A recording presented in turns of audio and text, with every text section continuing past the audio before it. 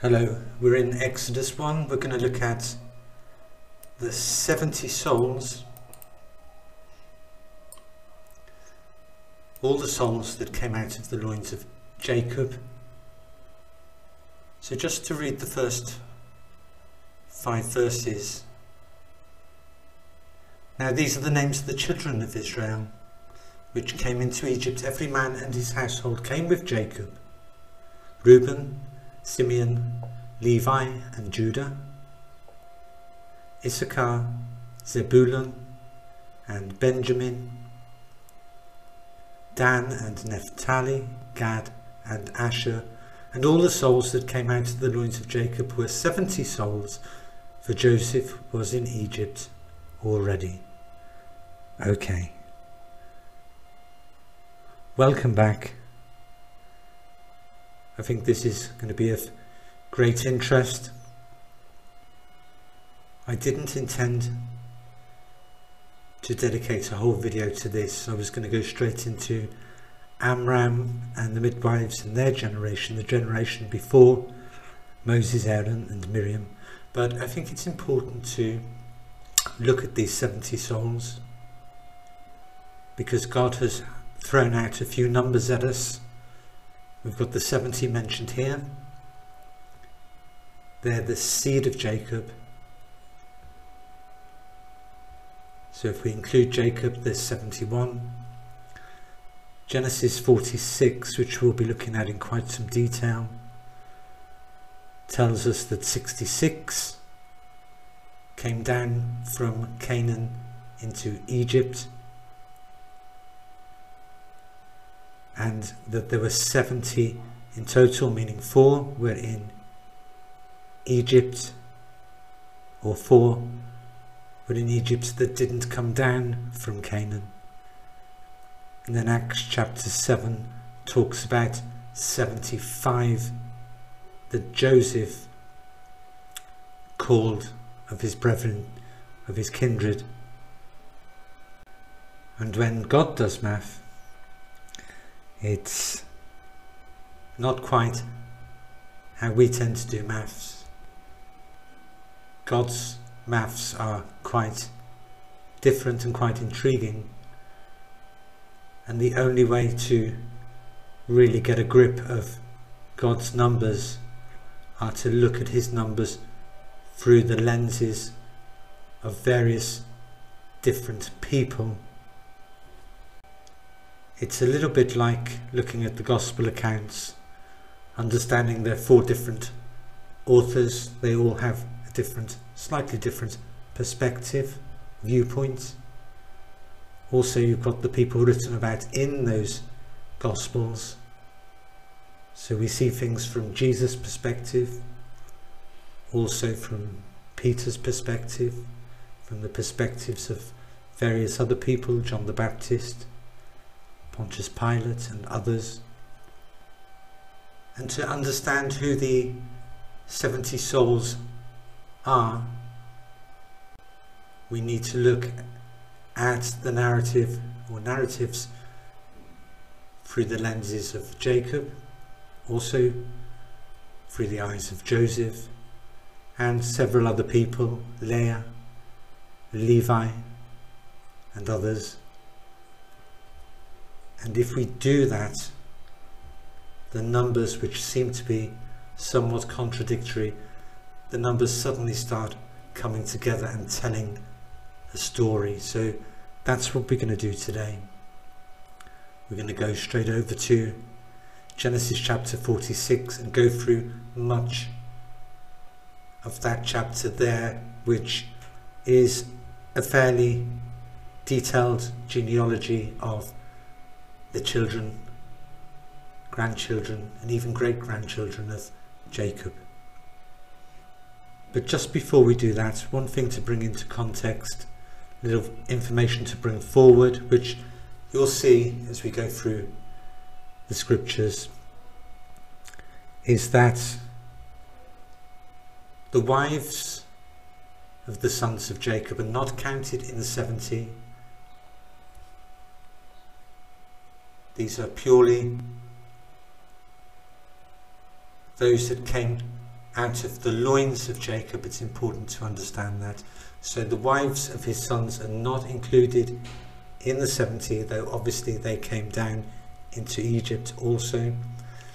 And the 4 mothers of Jacob's children, Rachel, Leah, Bilhah and Zilpah, those 4 are not the seed of Jacob, out of the loins of Jacob. So we'll be looking at those 4 women in particular as well in this fairly comprehensive study. Okay, so to begin with, we'll look at the named sons and grandsons, or sons and grandchildren I should say.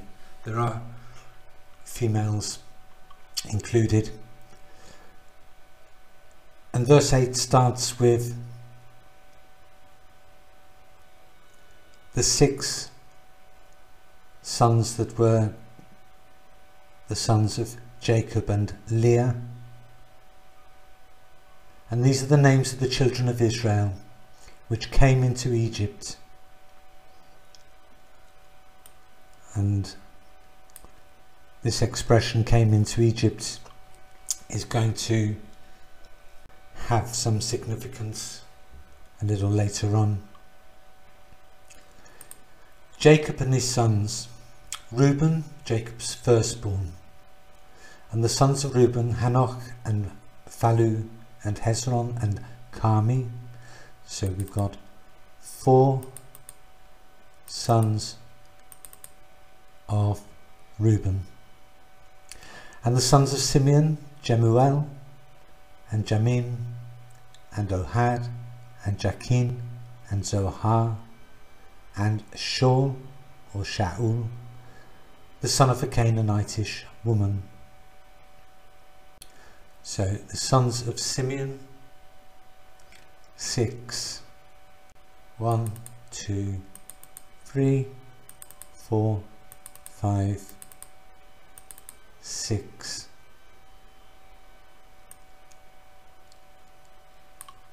And the sons of Levi: Gershon, Kohath and Merari. 3. 1, 2, 3. And the sons of Judah: and Onan and Shelah and Pharez and Zerah. But and Onan died in the land of Canaan. Okay, so the sons of Judah: 5. 1, 2, 3, 4, 5. But 2 of the 5 are not included in the 66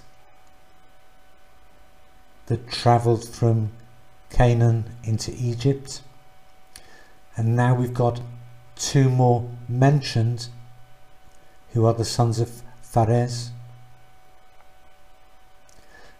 And the sons of Pharez were Hezron and Hamul. So we've got 2 added, got 2 taken away from those that came into Egypt, and 2 added, which are the great grandsons of Jacob. Okay, so look at the generations: son of Jacob,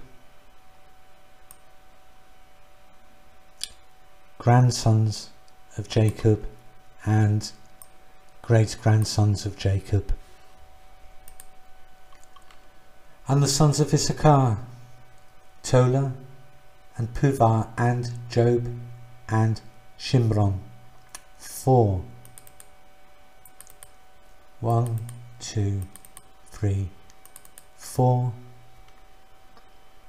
And the sons of Zebulun: Sered and Elon and Jalil. 3. 1, 2, 3. These be the sons of Leah, which she bare unto Jacob in Padanaram, with his daughter Dinah. All the souls of his sons and his daughters were 33. Okay. So Dinah is Jacob's daughter. She's included in the 70. And all the souls of his sons, Jacob's sons and his daughters, were 33. Now the thing of note here is, bearing in mind that Leah is not seed of the loins of Jacob, she's his first wife, there's not 33 sons, daughters, grandsons, great-grandsons.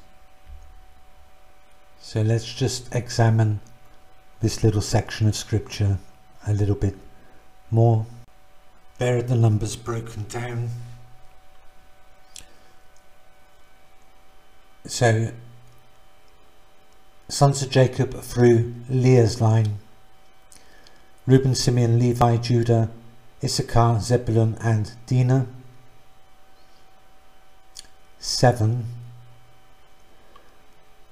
The numbers of grandchildren are as such: 4, 6, 3, 5, 4, 3 there, totaling 25.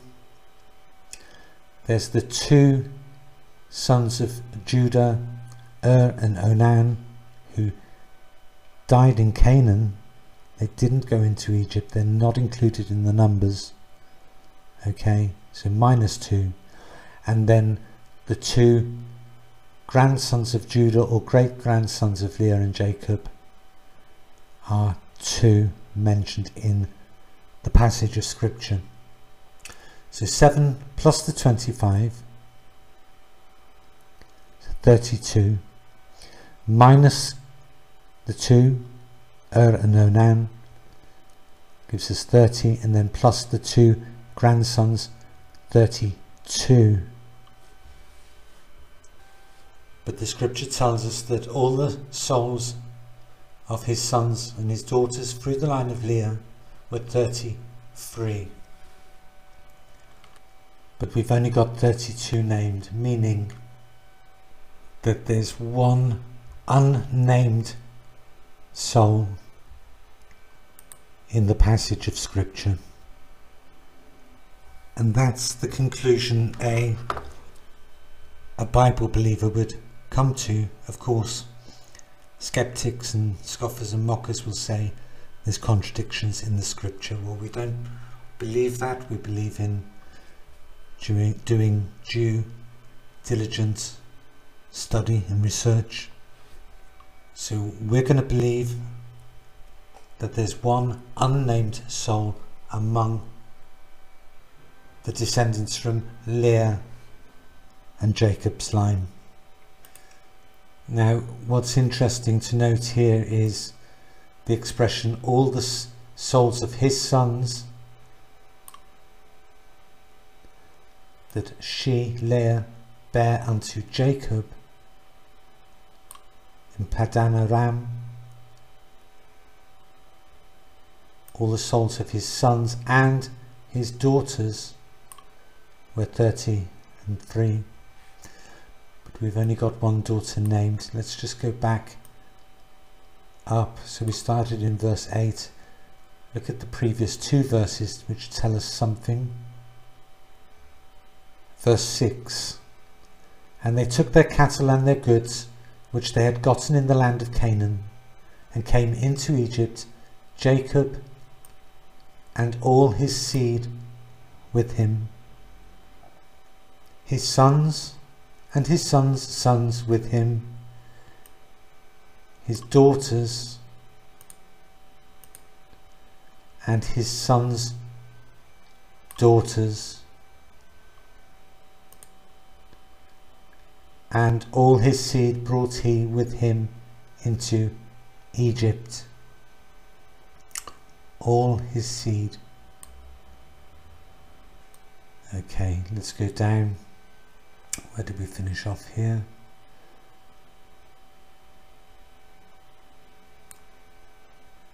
There's the 33 there. So now we'll look at the sons through the line of Zilpah.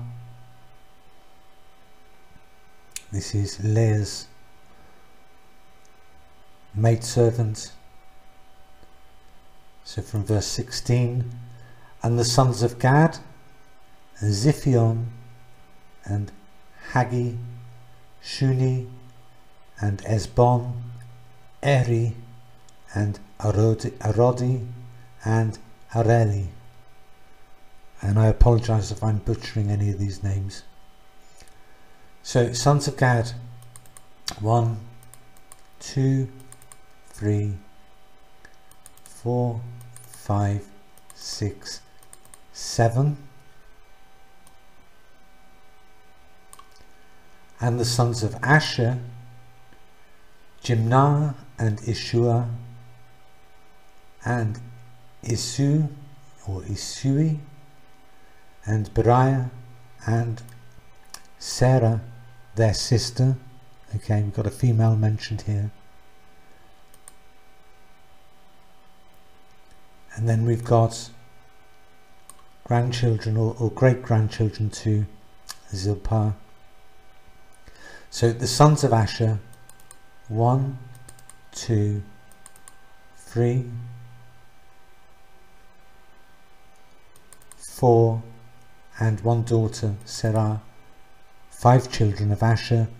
And the sons of Beriah, so these are sons that are already born, Jacob's great-grandchildren, Heber and Malchiel 2. These are the sons of Zilpah, who Laban gave to Leah, his daughter, and these she bare unto Jacob, even 16 souls. And this is helping us define what we read in the previous passage about Leah, is that Leah is not counted as one of the souls, okay, because Zilpah is not counted here. We've got sons of Gad, 7, sons of Asher, 5, so that's 12, plus Gad and Asher, which we need to count, 14, and the two great grandchildren, Heber and Malchiel, another 2, 16. So when you count Gad and Asher, their sons, which are another 12, and the 2 grandchildren of Asher,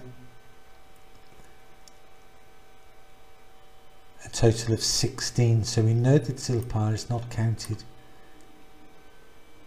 as one of these 16 souls, just like Leah isn't counted as one of the 33 souls, okay? So 33 souls from the line of Leah and 16 from the line of Zilpah.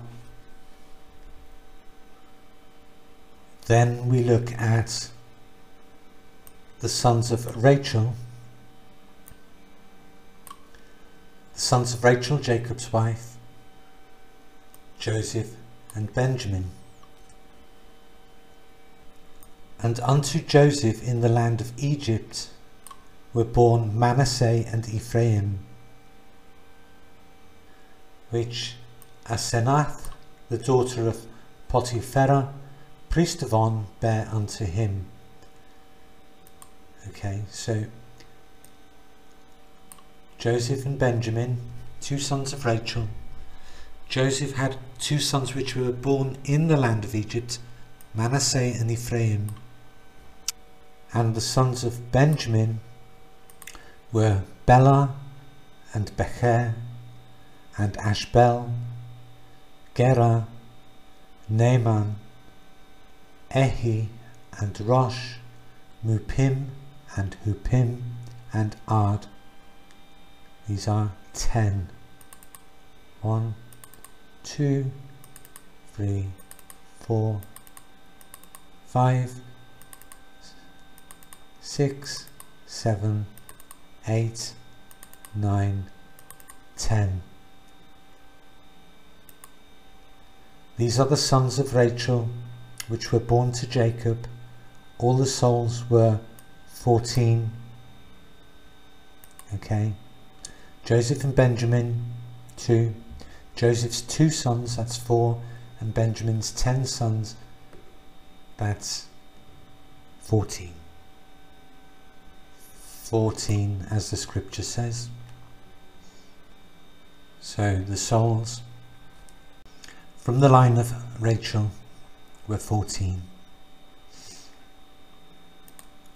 And now we've just got of the sons of Bilhah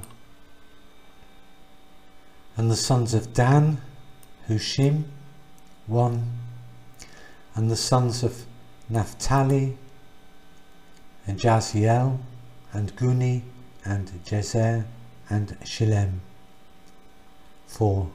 1, 2, 3, 4. These are the sons of Bilhah, which Laban gave unto Rachel his daughter. So Bilhah is Rachel's handmaid. And she bare these unto Jacob. All the souls were 7. So Dan and Naphtali. Dan had 1 son and Naphtali had 4, totaling 7. Through Leah's line, 33 souls. Through Zilpah's line, 16. Through Rachel's line, 14. And through Bilhah's line, 7, totaling 70. Okay, so the 70 souls, which we'll look at in a minute in more detail, that adds up perfectly fine. The 33 from Leah's line doesn't add up unless you add 1 unnamed, unless you believe there's 1 in there that's unnamed, not a named person in the scripture. It's 32 named plus 1 unnamed. But so far this is pretty simple, and I'm going to try and keep this as simple as possible, which is why I'm going through it a little bit slowly and in as much detail as possible. So there's the 7 from Bilhah's line. Now the next 2 verses are incredibly important. Verses 26 and 27. All the souls that came with Jacob into Egypt, which came out of his loins, beside Jacob's sons' wives, meaning alongside or with, so they're together but they're not included in the numbers. Okay, Jacob's sons' wives, besides Jacob's sons' wives, all the souls were 66.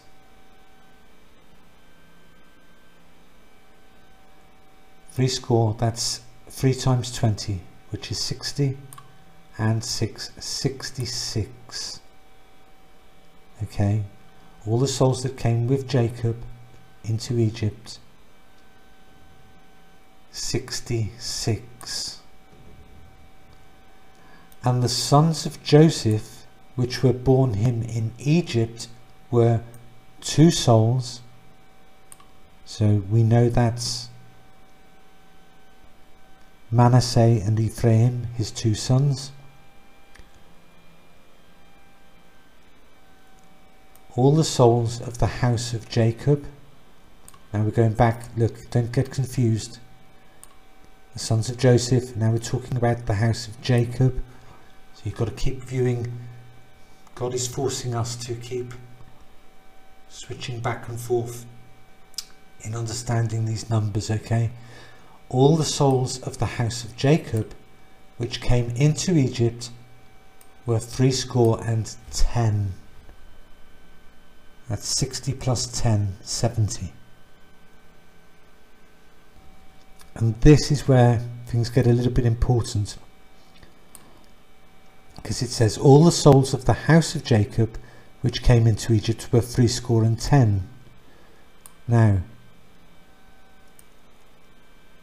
does that, the 70, does that include Jacob or not?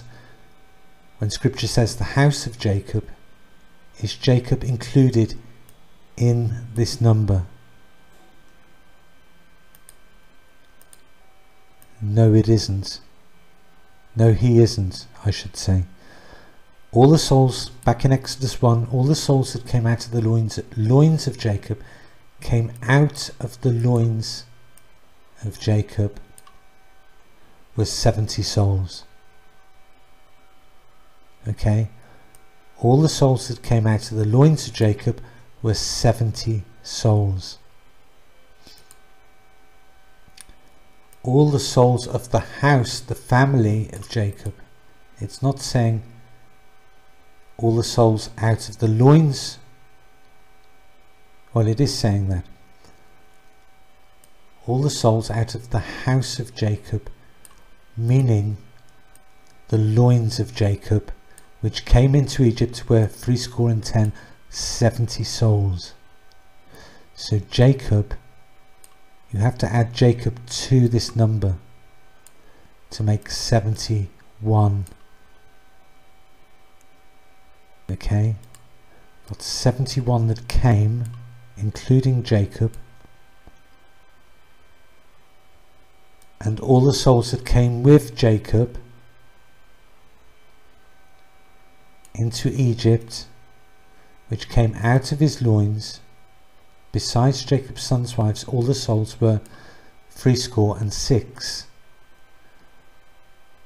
And if we get these numbers right,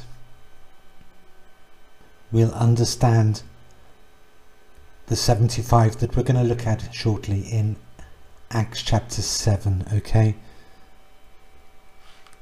So far this is pretty straightforward. But here's where we need to add a little bit of discernment.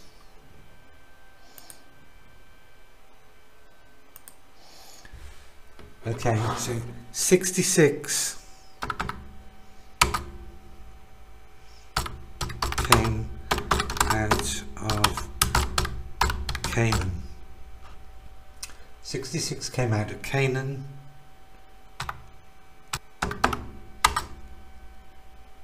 70 in total. Talking about the seed.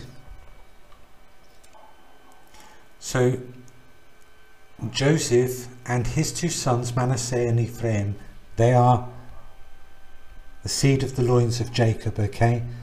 But there's only 3. And it would be easy to think, the 66 are the seed. Add Jacob into that number, you got 67, 70 in total, which would leave 3 in Egypt, being Joseph and his two sons, Manasseh and Ephraim. It would be very easy to come to that conclusion. Maybe that's the right conclusion, but I don't think so. I'll tell you why. There's another unnamed person in the genealogies. Okay, because if we're going to include Jacob, then we've got to come to a figure of 71, not 70. So the 4 here are Joseph, his two sons,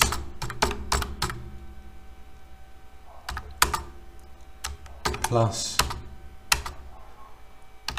1 unnamed. I'm going to show you that this is in fact the correct. I'm going to show you that this is the correct conclusion we should be coming to, because there's another unnamed person in the Genesis 46 genealogy. And you're going to say, well, how can that be? Because we've got the 70, which includes 69 named and 1 unnamed. How can there be 2 unnamed? I'll show you how this can be, okay? So let's go back up to verses 6 and 7. Okay, Jacob and all his seed with him.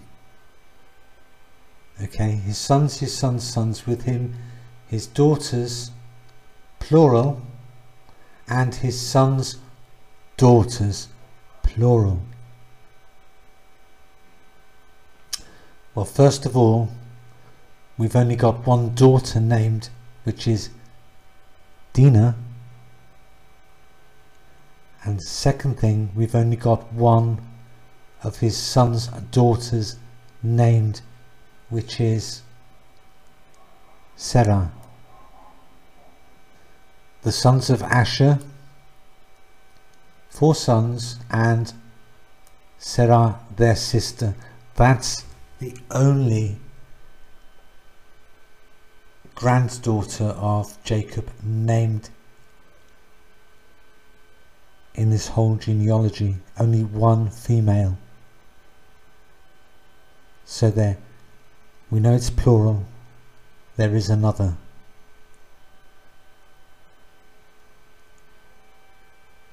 There is another, okay? So I'm going to show you how this works now. Okay, so if we take this at face value,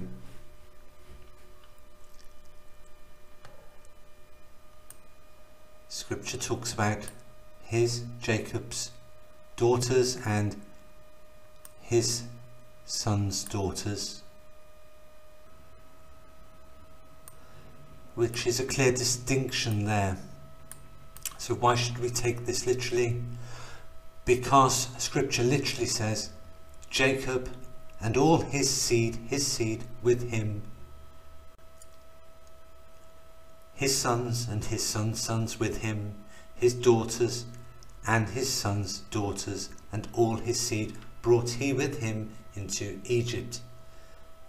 I mean, it's pretty difficult not to take this literally and at face value.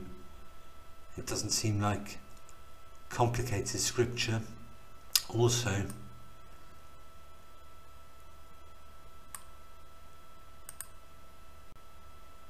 verse 15, these be the sons of Leah, so they're all sons, which she bare unto Jacob, and Dinah, sorry, they're not all sons. These be the sons of Leah, which she bare unto Jacob in Padan Aram. Always have to stop and double check what I'm saying with that word. Padan Aram. And with his daughter, so there we are, his daughter Dinah, so she's literally Jacob's daughter. All the souls of his sons and his daughters were 33.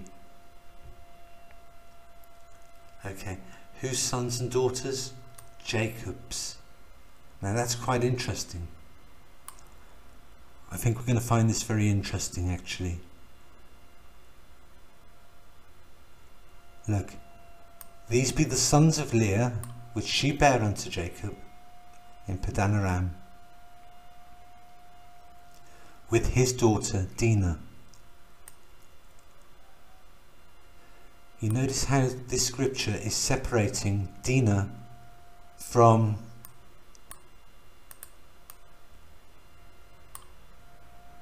the possibility of another daughter which should be in this 33. Sons and daughters were 30 and 3. Isn't that interesting? And you'll find out why that is. very shortly. We're going to go there and uncover what's going on.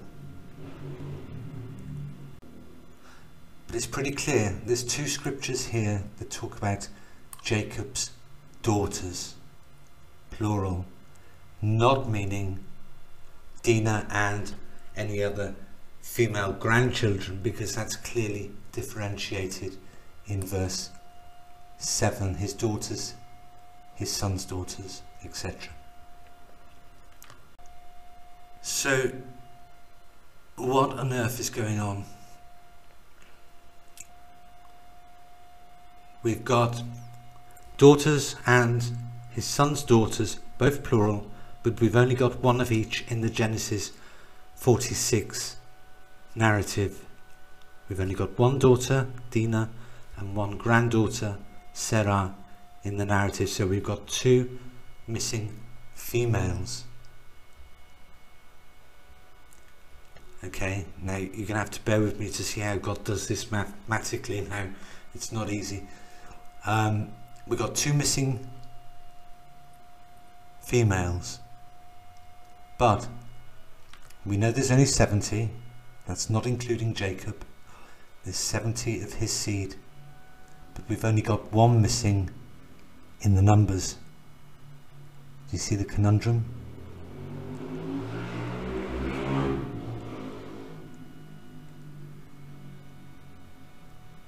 Of the 66 that came out of Canaan, one's missing here in Leah's line, and there's supposed to be 4 in Egypt, Joseph and his 2 sons, and someone we don't know about. So we've got 2 unnamed, a daughter and a granddaughter, but only one missing person fills in and completes the 70. Isn't that fascinating? Now, I do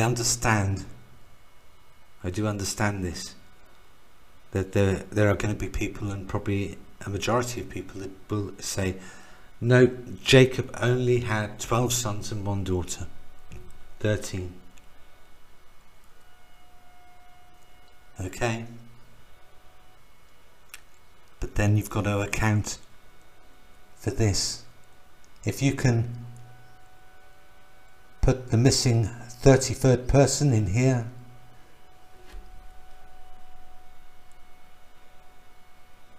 without Jacob having more than 13 sons and 1 daughter, then go ahead.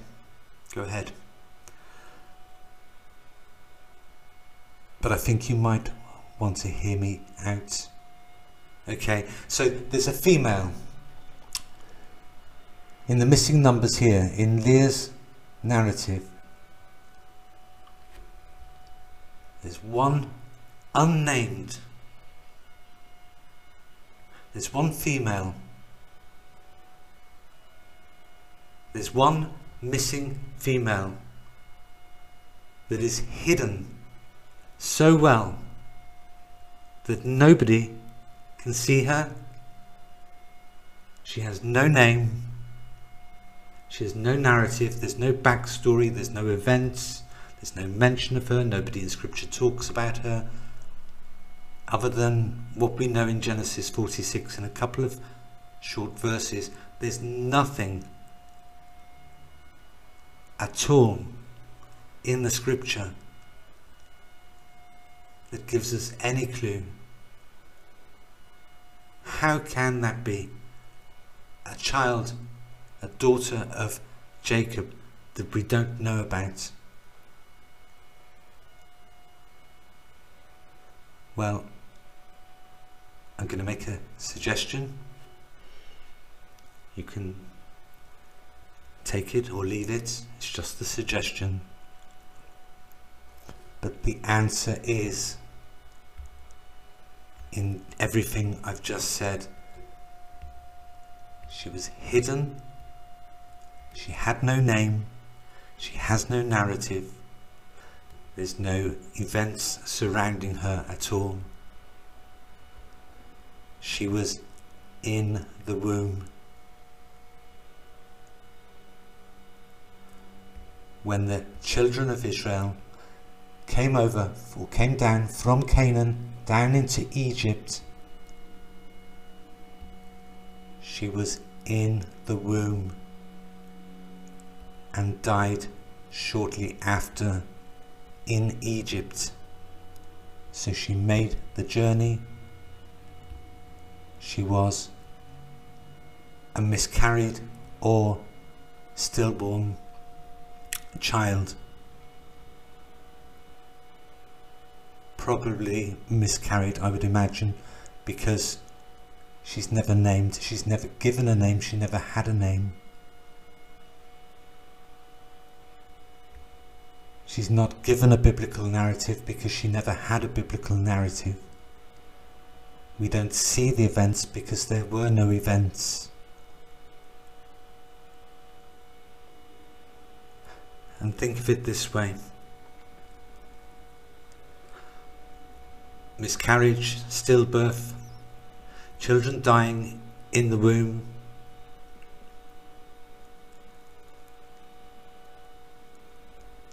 Is a reality. It's part of our reality, it's part of our world, it's what goes on. It's probably more common than we think. I don't know, it's not something I've looked into. But we know, we know that there are stillbirths, miscarriages. These things are not that uncommon. It's a reality of the world we live in. And if it's a reality in the world we live in, it has to be in Scripture. Anything that affects human experience is in Scripture. I'm not saying everything is in Scripture, because there are things that God will reveal in His time, spiritual things, maybe things in heaven,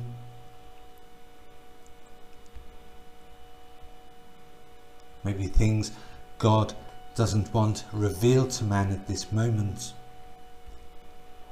But anything at all that affects our human lived experience, our human reality, is in Scripture. It has to be. Otherwise we don't have the full counsel of God. We need to know, we need to be able to see things like this in Scripture so that we know we have the Word of God. And it would be pretty important for this generation in particular, the sons of Jacob and the grandchildren of Jacob, it would be pretty important for them to have a grasp or have an experience of this kind of reality, because they are going into a land where death reigns, where there's a culture of unbelief and death. Now for the next conundrum. Did Leah ever go down into Egypt? Because I don't think she did. In which case, how could she have carried a child in the womb from Canaan to Egypt? She couldn't. So in Genesis 49, because we don't have any narrative on the death of Leah as it happened, although we do on Rachel, but not on Leah. So Jacob is on his deathbed now. So first of all, about Jacob, he entered Egypt when he was 130 years old. He dies at 147. So he's been in Egypt 17 years. He lived in Egypt before he eventually died. He says this, he's talking to his children. Okay. He says, in the cave that is in the field of Machpelah, which is before Mamre, in the land of Canaan, which Abraham bought with the field of Ephron the Hittite, for a possession of a burying place. And by the way, pay attention in the Old Testament, in Genesis, to how much land was bought by Abraham, Isaac and Jacob in the Promised Land. It's very interesting. There they buried Abraham and Sarah his wife. So this is in where? In the land of Canaan, near Mamre. There they buried Abraham and Sarah his wife. There they buried Isaac and Rebekah his wife. And there I buried Leah. And there I buried Leah. Now, this tells us that Leah never came to Egypt, because Jacob, why is Jacob telling his sons? I'll tell you why.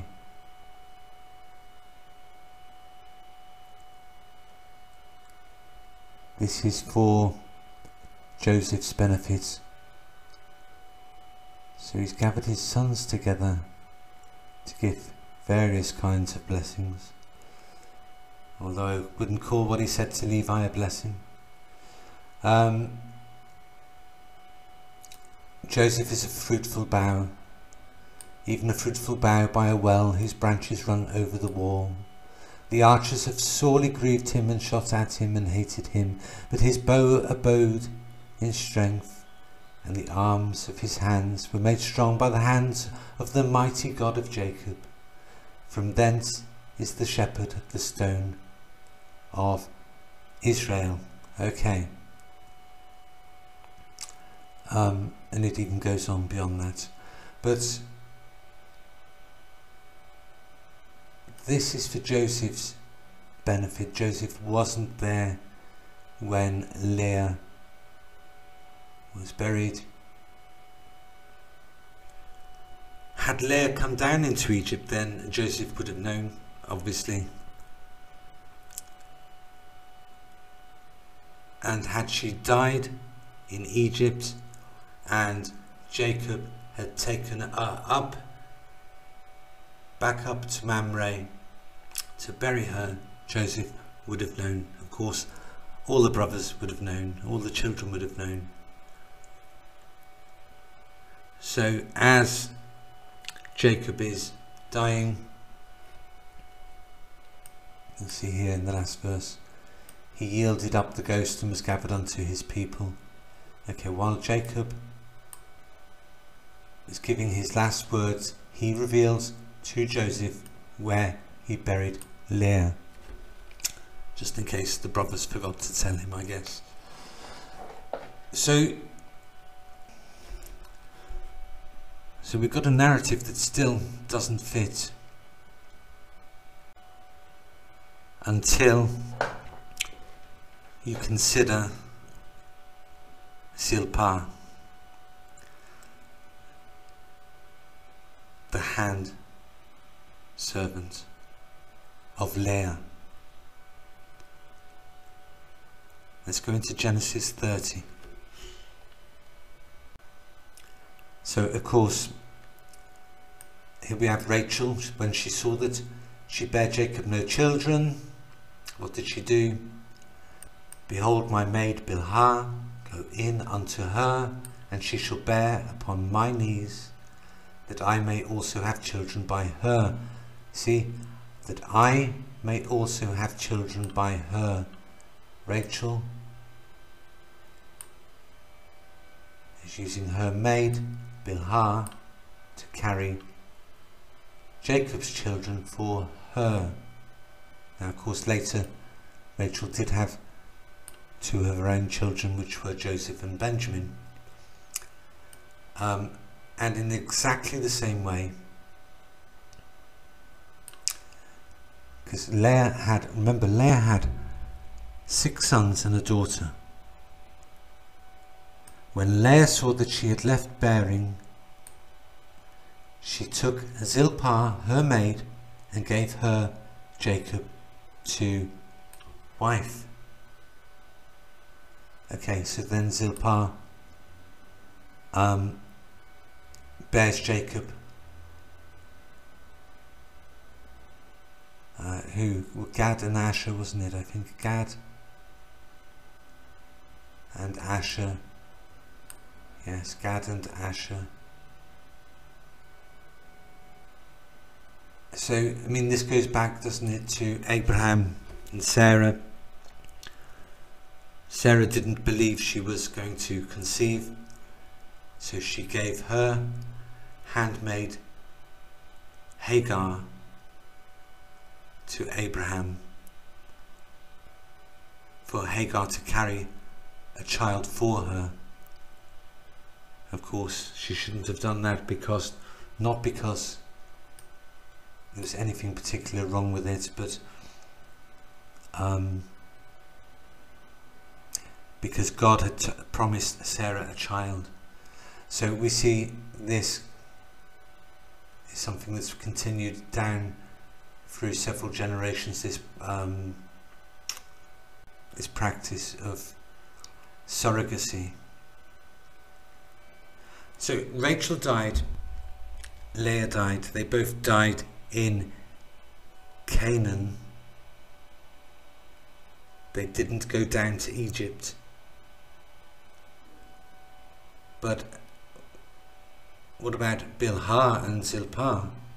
How do we know whether they went down to Egypt? Well, we got some scripture on Bilhah. It's only a bit vague, I'm afraid, but it's all we got. Let's go to 1 Chronicles chapter 4. In 1 Chronicles chapter 4 we got some genealogical line of Simeon. We're not too interested in the sons of Simeon right now, but there's important information in the genealogies, don't ignore them. So through the generations, and then it tells us where all these various sons and grandsons and descendants of Simeon dwelt. And it gives us a list of a number of names of towns and cities. And they dwelt at Beersheba and Malada and Hazar Shual and at Bilhah and so on and so forth. There's a number of towns and cities named there. Now, there's a town or a city named Bilhah in the promised land, which was formerly the land of Canaan, and that's the only mention of this name we have outside of Bilhah's actual narrative. Bilhah, the maid of Rachel. So it would seem this town is named after Bilhah, and why not? She's the mother of a number of Jacob's children. There's nothing unusual about this at all. So it's most likely the place she died, because there's a common pattern in scripture where there's an event or a person or an event, and scripture will say, and the name of that place was such and such until this day. Or, you know, regarding various biblical events or even the deaths of people. It's quite a common thing that in these earlier narratives, especially going into the promised land, they renamed everything, or they named places anew or afresh or for the first time, as they were building, as the tribes were growing and building their thing in the promised land. So there would be nothing unusual about this being named after Bilhah, Rachel's servant being the mother of several of Jacob's children. There'd be nothing unusual about honouring her in this way, naming a town or a city after her. But most likely it was the place she died. They didn't just randomly call towns and cities after people. It's usually connected to where that person lived or an event in their life that happened there. So I would say that Bilhah died in Canaan, that she didn't go down to Egypt. So Rachel, Leah and Bilhah all died in Canaan, in the land of Canaan, as far as we can see. I mean, you can debate Bilhah or not, that's fine. But Bilhah was not Leah's handmaid anyway, she was Rachel's handmaid. It wouldn't have been on her to carry Leah's future children. Zilpah, we have absolutely nothing on Zilpah that I can find regarding how long she lived, where she lived, where she was buried, where she died, I mean, not where she lived, where she died, where she was buried, or anything like that at all. So I would say that if Leah had another daughter, she did it by proxy through a surrogate, through the surrogacy of Zilpah, just like she did previously when Zilpah carried Gad and Asher for, see these two handmaids or hand servants, maid servants. They weren't the wives of Jacob, they were carrying for the wives of Jacob. So that makes sense then, if Zilpah was the one who survived old age until, because they were all getting on in age somewhat, it would seem that Zilpah did go down into Egypt carrying the unnamed 33rd child. That's the only way I think we can make sense of that narrative. But who's the one unnamed in Egypt who's counted as the 70 but can't be of the 70 because we've now completed the 70? That is Levi's daughter, because Levi had a daughter. His daughter, she's never mentioned in the main genealogies, in the long genealogies at all, as far as I know. I could be wrong on that. But she is named in several other places of scripture. So Exodus 2:1, and there went a man of the house of Levi and took to wife a daughter of Levi. Now this is a literal daughter of Levi.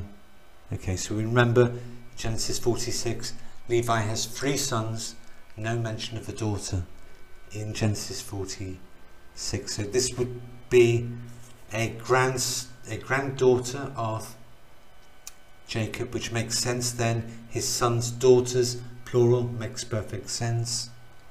So he did have granddaughters, plural. Okay, so remember, Levi, a son of Jacob. These are the names of the sons of Levi according to their generations: Gershon, Kohath, and Merari. And the years of the life of Levi were 137 years. So the line down from Levi to Moses is Levi, Kohath, Amram. Amram is Levi's grandson, the great-grandson of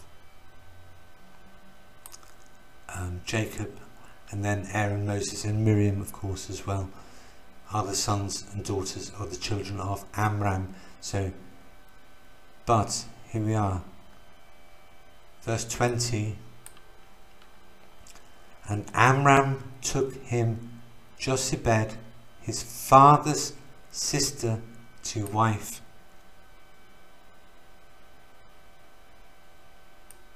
Who's his father? Kohath. Kohath has a sister. So these are the names of the sons of Levi according to their generations: Gershon, Kohath, and Merari. Kohath has a sister. Now, is the sister the offspring of Levi or Kohath's mother by another man? That's the question. We'll go to Numbers 26. Numbers 26, verse 59. And the name of Amram's wife was Jochebed. I'm probably butchering her name, by the way.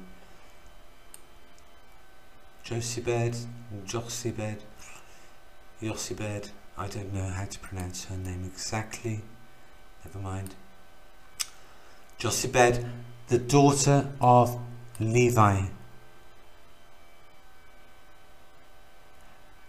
whom her mother bare to Levi in Egypt. In Egypt, okay. And she bare Amram, Aaron, Moses, and Miriam, their sister, okay. So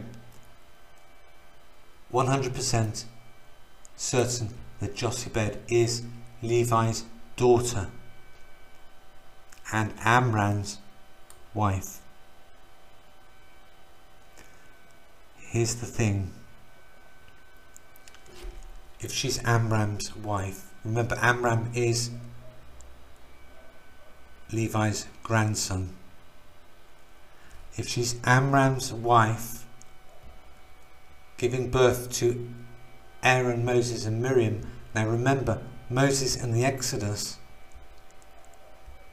or the Exodus happened when Moses was 80 years old. Okay, Moses was 80 when he led the people out of Egypt. So Levi gave birth, or he didn't give birth, his mother, her mother, I'm getting mixed up. So Levi had a daughter, Jochebed, decades, it had to be decades after,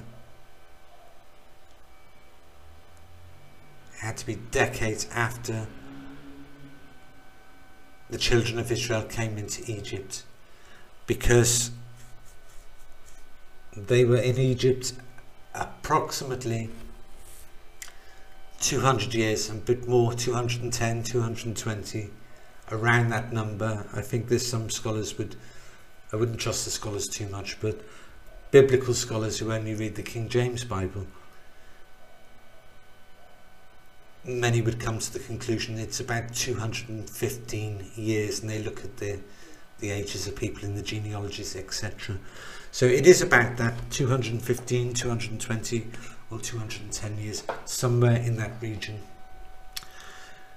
So for her to be giving birth to 3 children around this time, 80 years before the Exodus, no, she's not 120 years old or 130 or even 140 years old at this time. She was born a number of decades into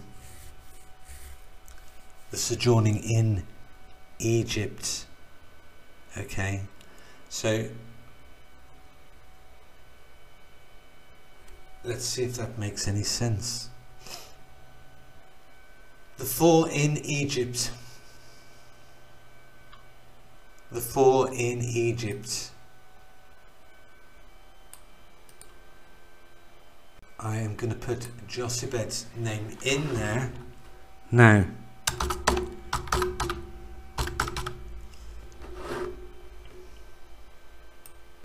why would it be Jochebed? Because obviously more granddaughters and great-granddaughters to Jacob are born in Egypt. That's fairly obvious. So why would it be Jochebed over another descendant of Jacob? Well, first of all, she is Levi's daughter, so she's actually Jacob's granddaughter.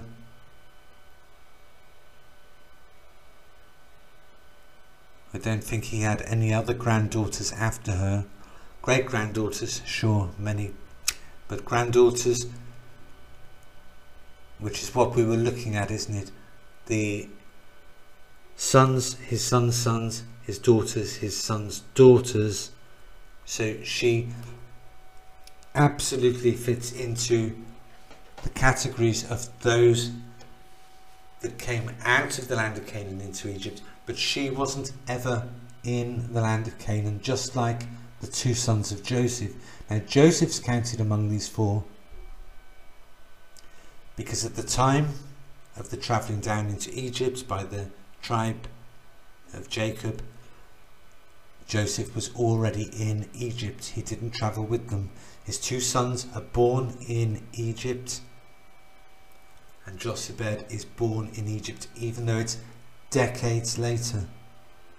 So there is something quite unusual about Jochebed being there in this number, of course, because she's right at the end of the generation.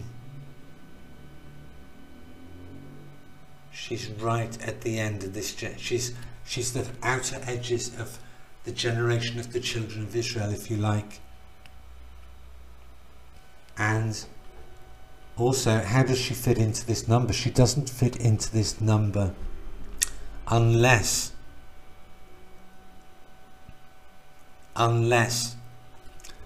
she's been put in to complete the number, not to replace. Now, I want to be clear about what I'm saying here. She's not replacing the unnamed daughter of Leah or Zilpah. In that sense, the young soul, who travelled to Egypt but was never born alive. She's not. It's not a direct replacement. First of all, it's happening numerous actually, I would think, decades later. But it is to complete this number, and there's a reason for that. You see, Levi needed redemption, not salvation, redemption. Redemption for what? Remember, Levi and Simeon, and I think this is, the blame seems to go in scripture mainly on Levi, a bit on Simeon as well. He suffered consequences, but the scripture puts all the focus or the emphasis on this being something that Levi did particularly, and Simeon followed him into it, that they slaughtered all the men of Shechem, if you remember, to defend whose honor? Dinah's. To defend Dinah's honor. Okay, and the Lord was not well pleased with this. Now, to you or I, we can have a great deal of sympathy and empathy. I have personally a great deal of empathy for Levi and Simeon. They defended their sister's honor. They did it probably not in the best of ways and circumstances, when the tribe of Jacob was so young and weak at that point. Jacob himself was mightily angry, because they had to get up and go then, because the people of other cities around them would have come and slaughtered them, because they just killed a whole load of Canaanites in the city. So Jacob was angry with Levi and Simeon. God wasn't too pleased either, but there's this continual theme of there being a redemption for believers in the scriptures, and it would be strange not to see redemption for Levi. It's pretty important that there was actually. So he defends the honor of his sister. At the end, it would have been right near the end of his life, he would have had this redemption of being blessed with a daughter. He defends the honor of his sister. His other sister, the unnamed one, is lost in pregnancy in the womb. Then God blesses Levi with a daughter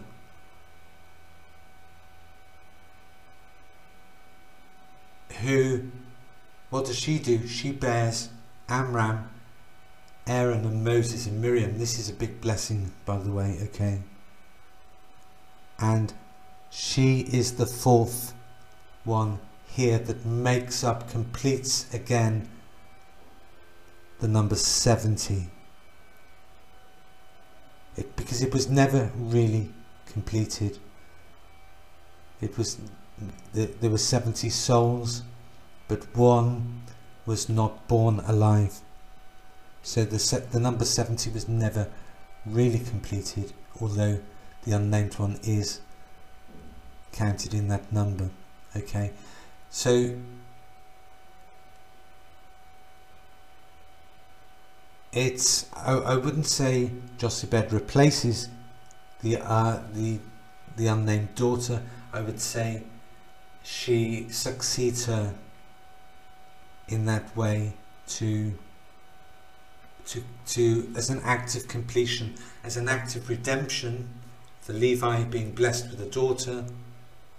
That's an act of redemption for Levi, and it's an act of completion as well. It's more symbolic than anything else, I think, but yeah, and it's unusual because what you're getting is you're getting a man being redeemed through childbirth also, which is awesome, because you see redemption for women coming through childbearing all through the Old Testament, and often you see redemption for the Levites as well, because the Levites were, for the main part, the remnant of believers when the apostasy started happening. Of course, you see redemption for Aaron. After he made the golden calf, he cast the golden calf for the people. There had to be redemption for Aaron before he could receive the priesthood, and there was. The Levites were tested. If this is all in Exodus 32, the Levites were tested. Moses commanded that they go in and slay their apostate brothers, and they did, and they killed, the Levites killed 3,000 that day. That was a test before they received the priesthood, and it was the priesthood that defended King David, King Josiah, and many others. They were absolute elite warrior class priests in their time, and their time would come later. They would really shine and flourish in the Old Testament scriptures from the time of David onwards. But yeah, there's redemption all the way through, even Elizabeth in the New Testament. Let's go there quickly. So in Luke chapter 1 we see a blessing which is also a redemption. So Elizabeth, so Zacharias and Elizabeth are both descendants of Aaron, which makes them descendants of Amram and Kohath and Levi. So Elizabeth, his wife, was of the daughters of Aaron, and her name was Elizabeth. Okay, so she's barren. They had no child because Elizabeth was barren, and they both were now well stricken in years. So they're blessed with a child who is John the Baptist. Elizabeth shall bear thee a son, and thou shalt call his name John. I want you to look at what Elizabeth says to God. If I can find it. Okay, so she says, and after those days his wife Elizabeth conceived and hid herself 5 months, saying, thus hath the Lord dealt with me in the days wherein he looked on me, to take away my reproach among men. Now we obviously understand this. She was being looked down upon because she wasn't fertile, having children. So the Lord is blessing her and taking away her reproach among. He's giving her something that she desired, something that she struggled with, being,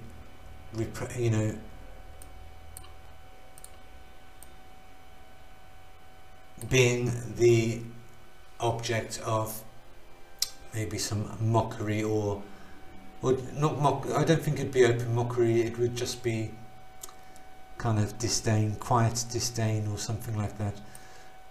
And look, this is where you get the expression that we all know and love, the scripture we all know and love, for with God nothing shall be impossible, in relation to this. And behold, thy cousin Elizabeth, when she also conceived a son in her old age, and this is the 6th month with her, who was called barren, for with God nothing shall be impossible. Okay, so I'd say that's the two unnamed.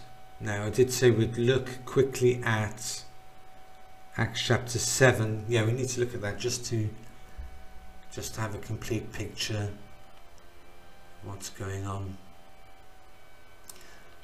Okay, so Acts 7 verse 14. Then sent Joseph and called his father Jacob to him, and all his kindred, 75 souls. So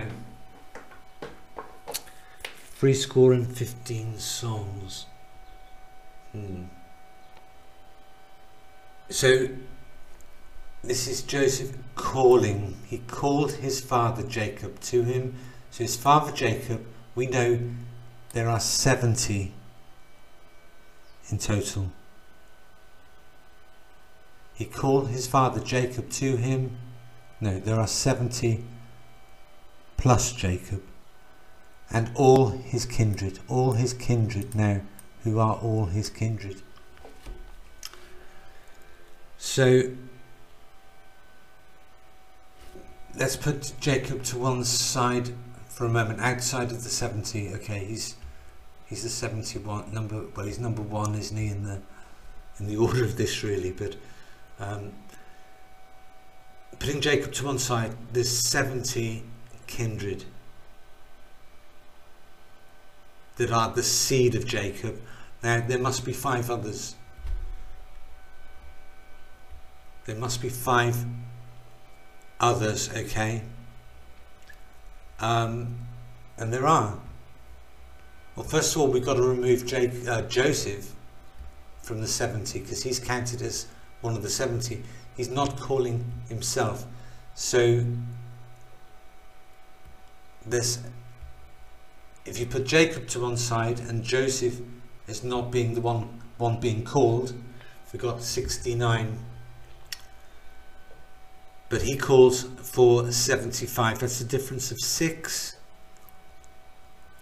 Well, I think Joseph knows that Rachel died because she died in childbirth to Benjamin. So Rachel died before Joseph was sold into slavery in Egypt.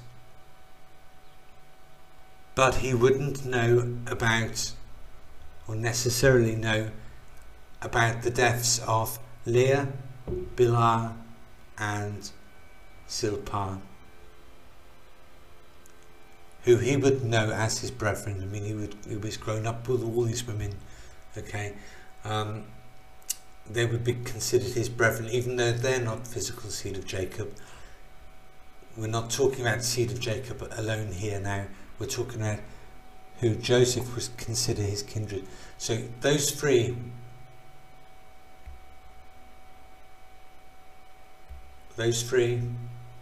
he would have called.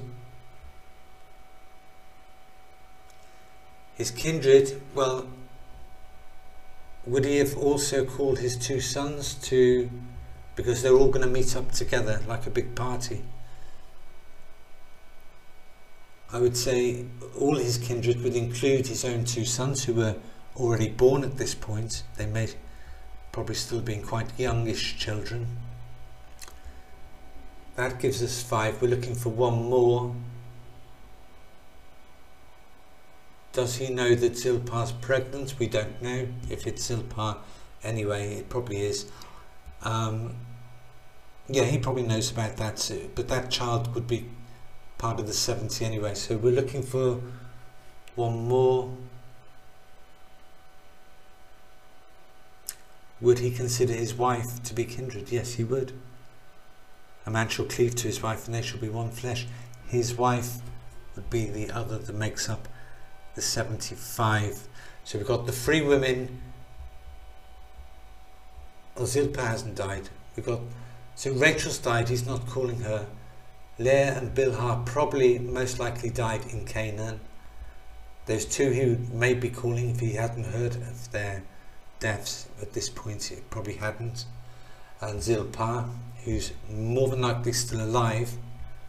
Okay, if I just said she died, I apologise, I'm getting confused. Because this is wow. So the 3 women, and the 3 of the 4 parents, mothers, that he doesn't know about. He knows Rachel's died, so he's not calling her. He's calling the other 3. His 2 sons and his wife. That's the 75. His 2 sons and his wife. He would definitely be calling as his kindred to the gathering. He wants to make everyone known unto Pharaoh. So of course when he's introducing his whole family, of course his wife and his sons are going to be there. So he's calling everyone together. I think that's how we should see the 75. I could be wrong on this, of course. I could be wrong on all of this, quite frankly. But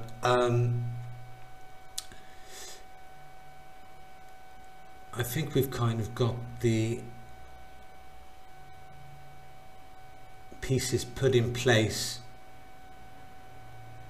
if we're right about the daughters of Jacob. So I'm going to leave it there. We'll finish that there. In the next video, I know I keep saying this. I keep meaning to make this video about Amram, but I keep coming across the things that are kind of peripheral to the narrative and trying to make sense of them, like the 430 years in the last video, Jacob's 70 here. It takes a bit of time.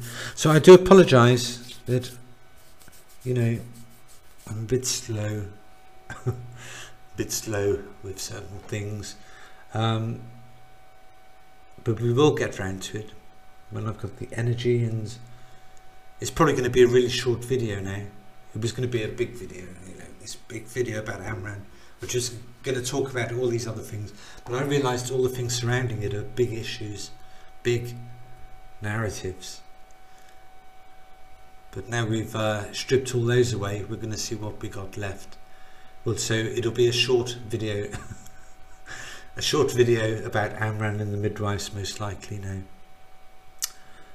or a shorter video to finish this whole series and playlist then.